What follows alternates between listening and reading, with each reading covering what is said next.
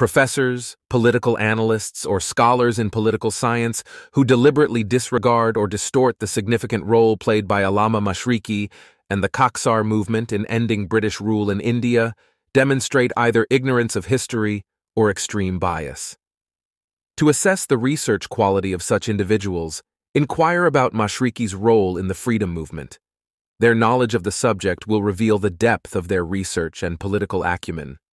Similarly, individuals who boast about their comprehension of history but remain unaware of Mashriqi definitely lack knowledge of a crucial aspect of history.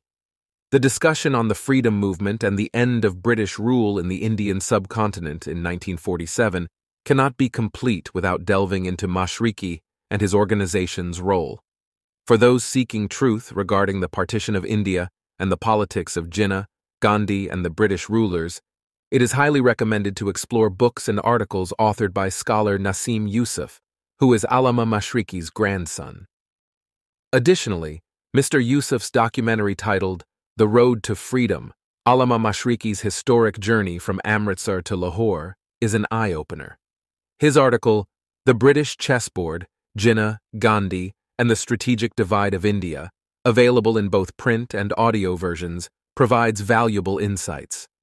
Going through these works from the beginning to the end will not only enlighten you about how Mashriqi played a crucial role in ending British rule, but will also reveal information that historians have not previously discussed or documented in books.